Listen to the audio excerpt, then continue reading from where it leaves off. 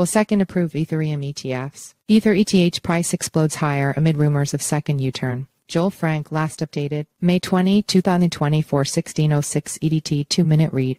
The Ether ETH price exploded higher on Monday as traders bet that the second will approve Ethereum ETFs as soon as this week following the emergence of rumors of a major second U-turn. ETH was last trading with gains of more than 10% in the $3,400 region. Bloomberg ETF analyst Eric Balchunas tweeted on X that he and fellow analyst James Seyffart had increased their approval odds to 75% after hearing chatter that the second could be doing a 180. With deadlines to approve, deny, or extend some ETF applications coming as soon as Thursday, approval could come this week. Before the latest rumors of a second U-turn, most had expected that Ethereum ETF rejections would come. Indeed, the second has reportedly been looking to classify Ether as a security in recent months. Will second approve Ethereum ETFs? Bloomberg analysts Balchunas and Seyffart have a great track record of predicting crypto ETF approvals. They vocally championed the idea that spot Bitcoin ETF approvals were coming in 2023, despite market pessimism at the time. It's no wonder, then, that a major repricing is currently underway in the Ether market. Investors are aggressively upping their bets that the second will approve spot Ethereum ETFs, pushing the price substantially higher. Why?